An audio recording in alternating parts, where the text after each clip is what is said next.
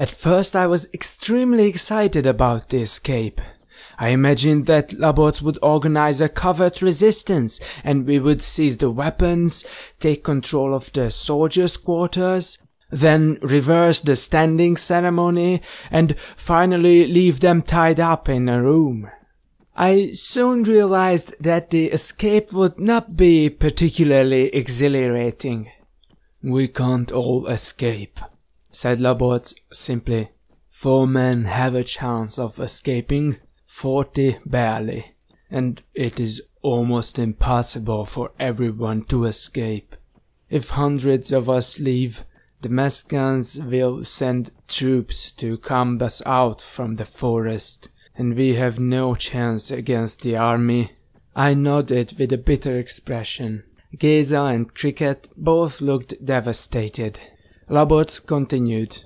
"You know that if we escape, the people left behind will hate me." All my lofty feelings about the escape were gone. "This is why I didn't want to be a leader. People will die because of my decisions. Maybe even among the 4 of us."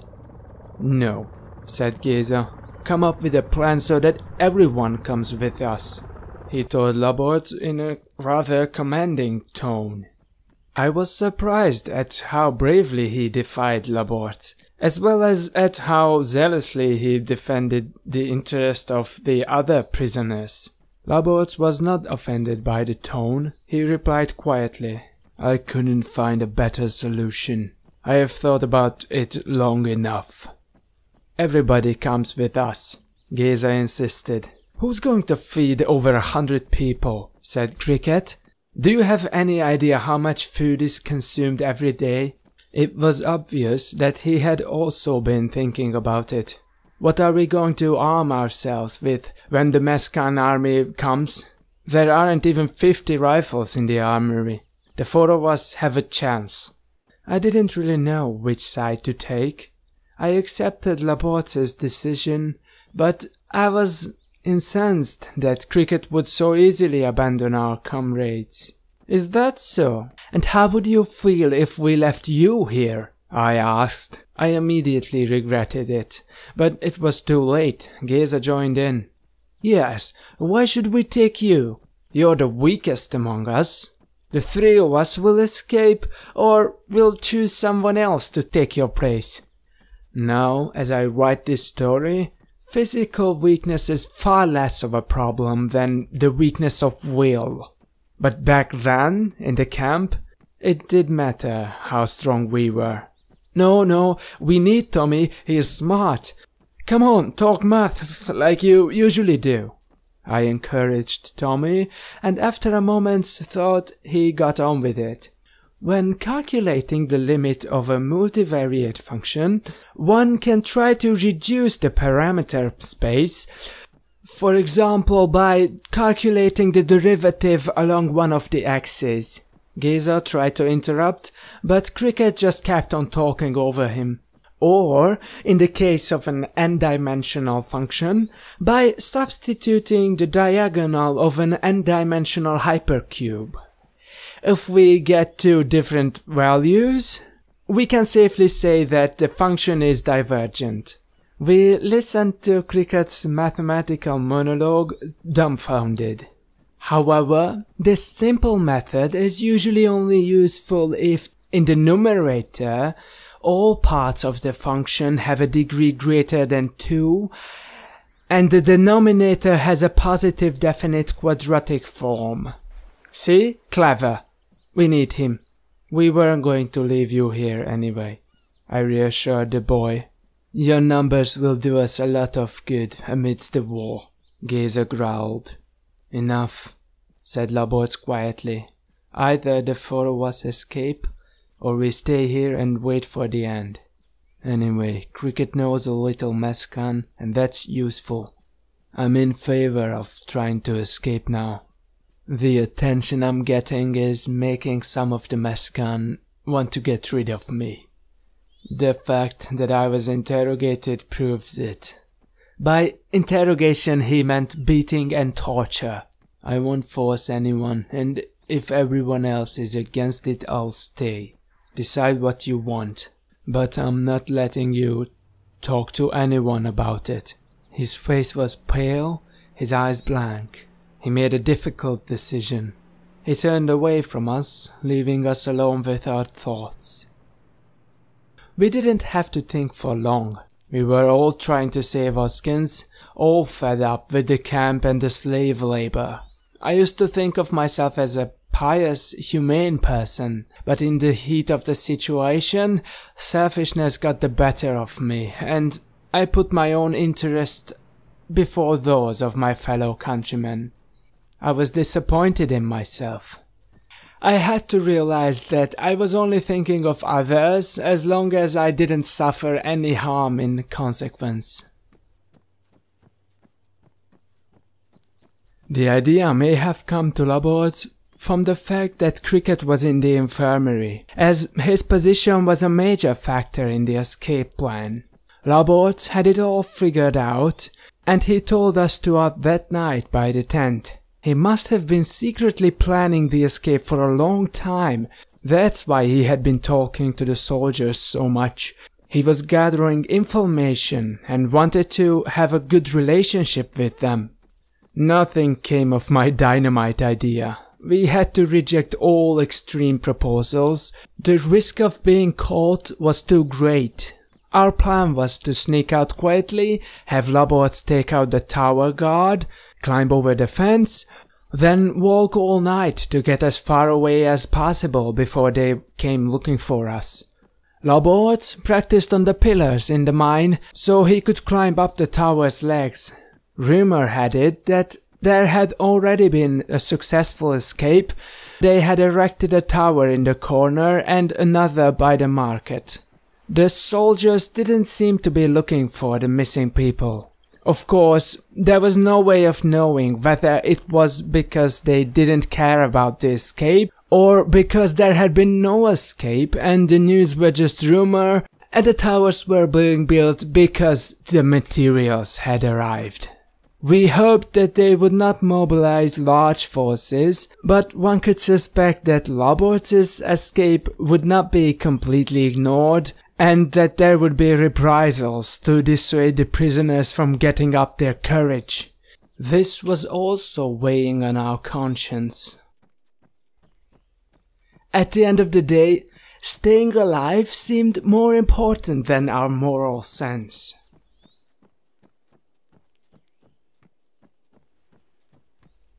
Laborc entered the door of the soldiers' quarters, turned to the officer in charge and began to speak.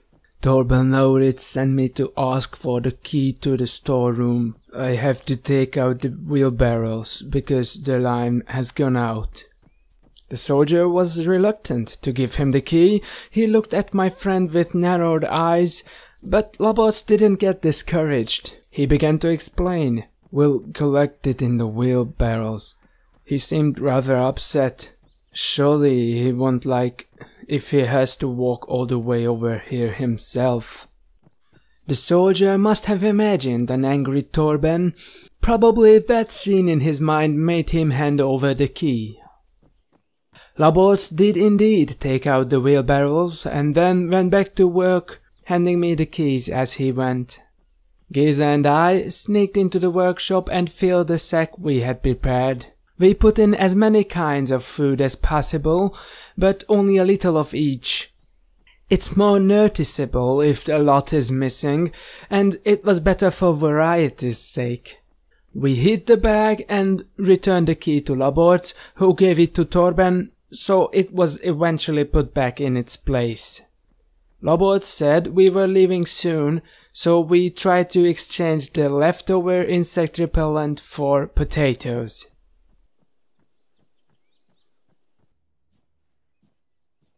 The camp was rectangular, surrounded by a 2-meter-high chain-link fence with barbed wire running all the way around. A tower was built in the northwest corner, from which a sentry with a searchlight watched.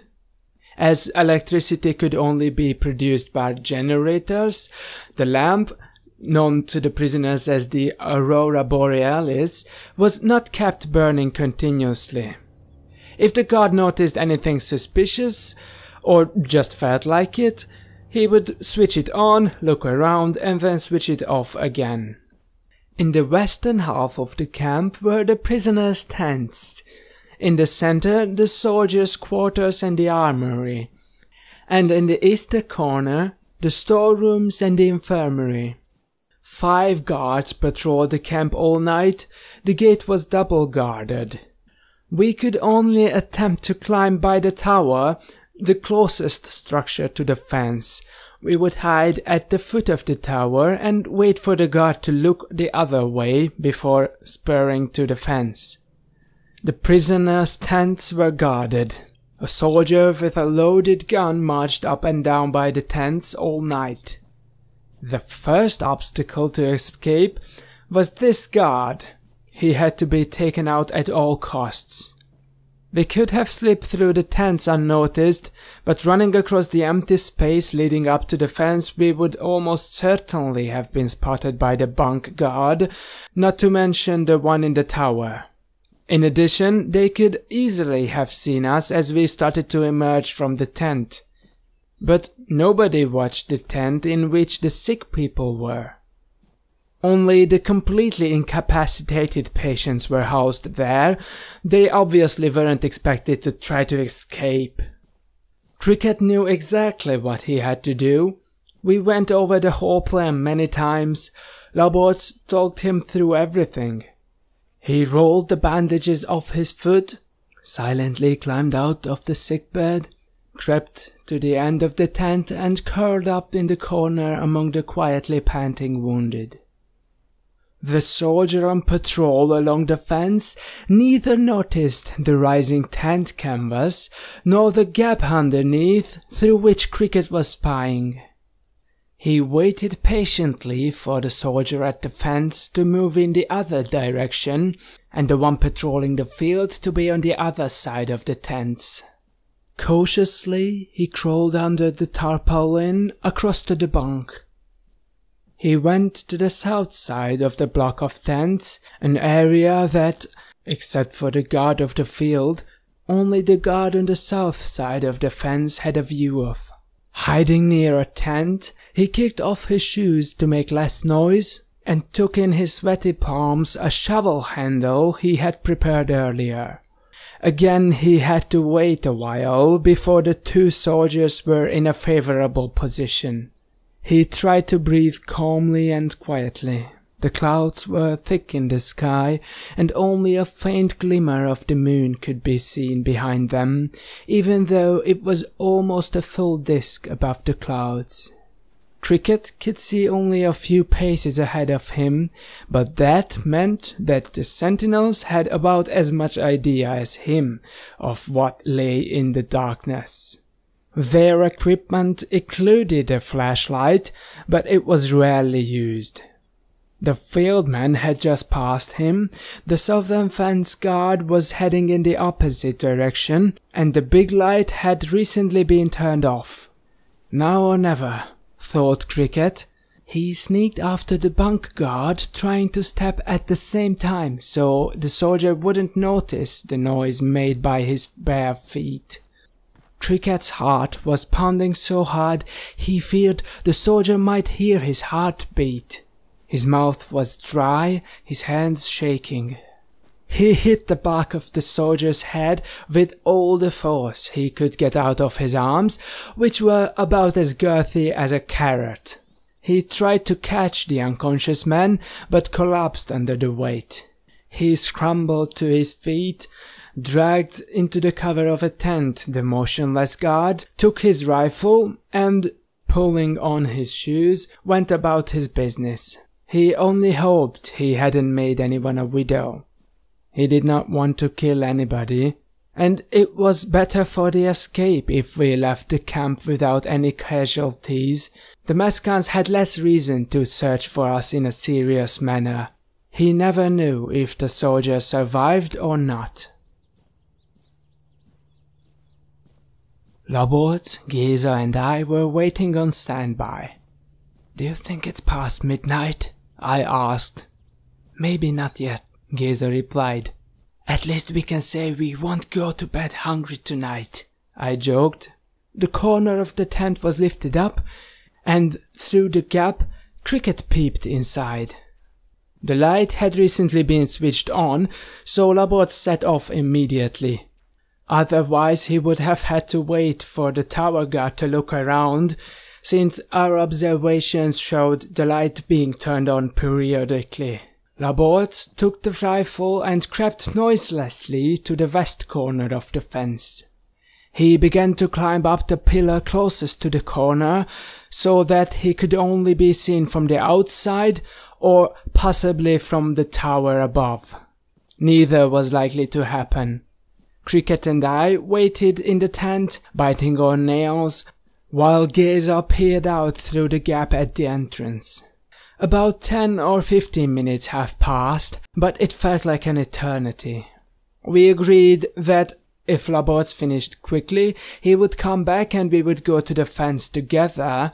If it took longer than expected to take out the tower guard, he would signal with a mirror and the moonlight.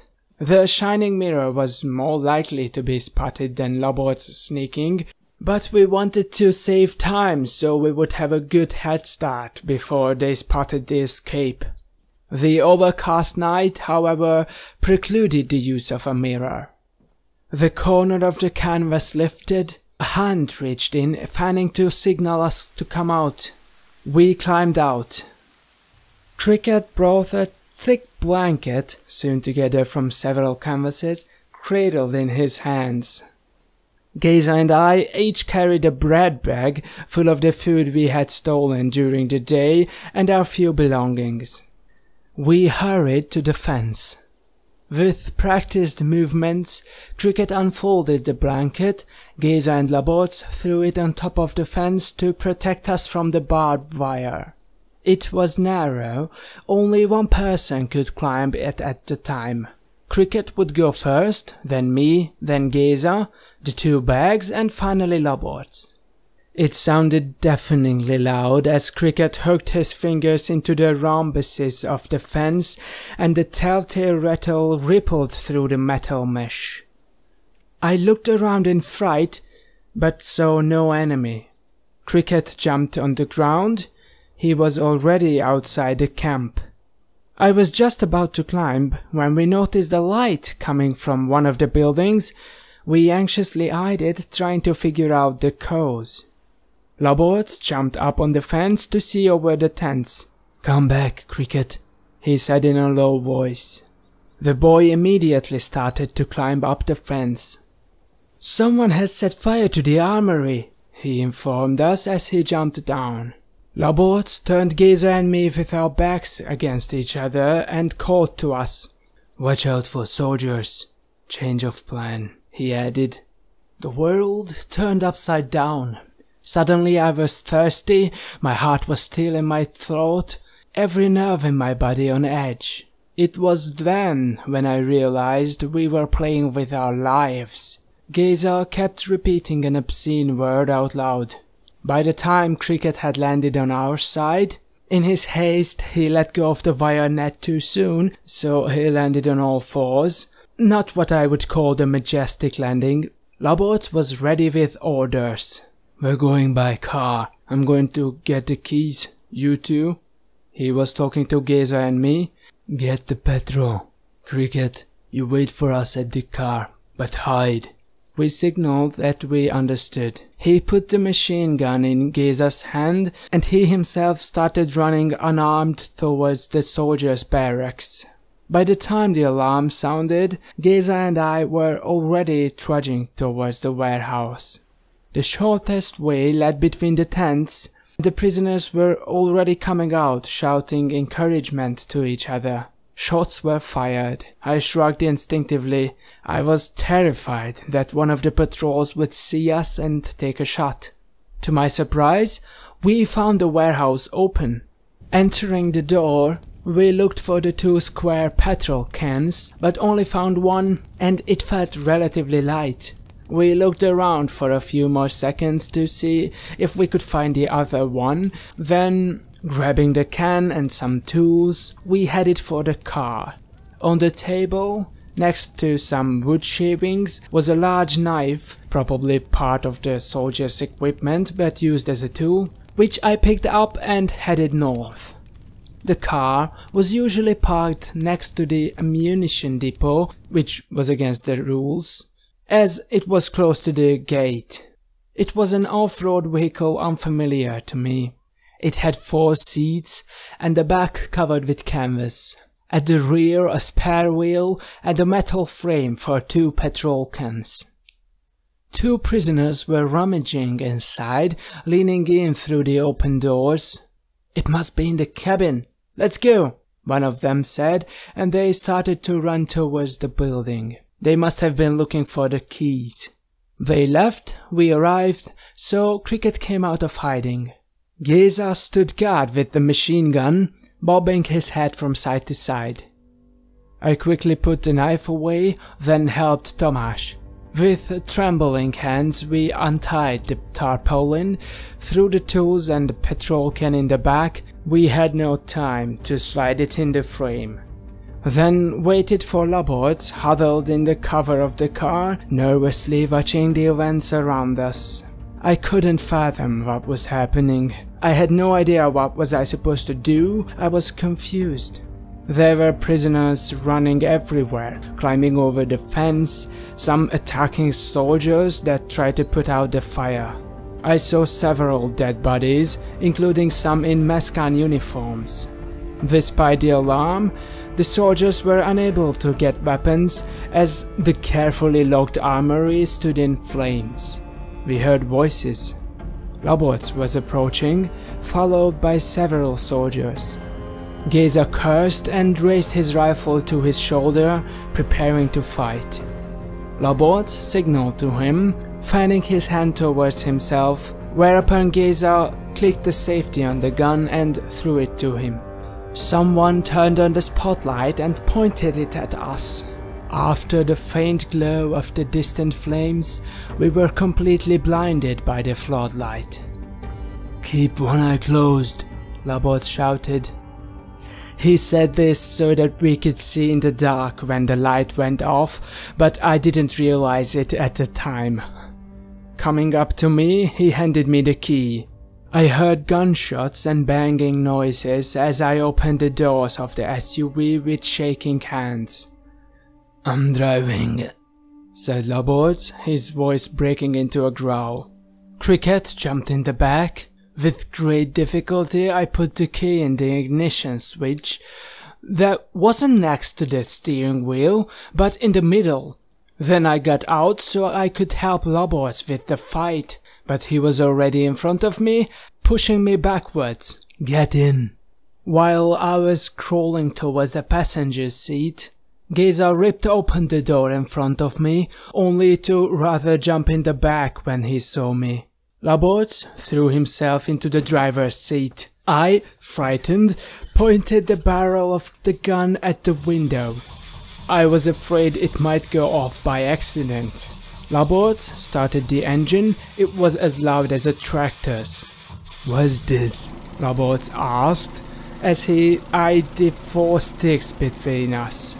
I desperately tried to help, but I couldn't understand any of it. "It keeps humming, but it's not going anywhere." Geza lurched back and forth restlessly in his seat, spying our surroundings. Laborc jerked the gear shift violently towards him and pushed it forward. The engine revved and we shot backwards, and I bumped my head on the windscreen. Many people must have noticed the roar of the engine, but no one cared. "Reverse is not what I want," Laborc fretted, and after a more cautious movement we started off and ran over something, a dead body I presume, and continued in the direction we wanted to go. I was pleased to find a handhold in front of me, because Laborc floored the accelerator despite the uneven ground. He was gripping the steering wheel with one hand and pulling a vertical lever next to him with the other, which made it rattle rhythmically. "Is this the handbrake?" he asked, but he already released the lever and turned the wheel with both hands to avoid crashing into the burning building. The spotlight was turned off. Of course, I couldn't keep one eye closed, so I just blinked in the dark.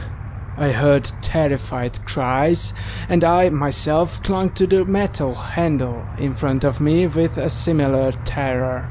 A flash of net in front of me, followed by a snap and a racket.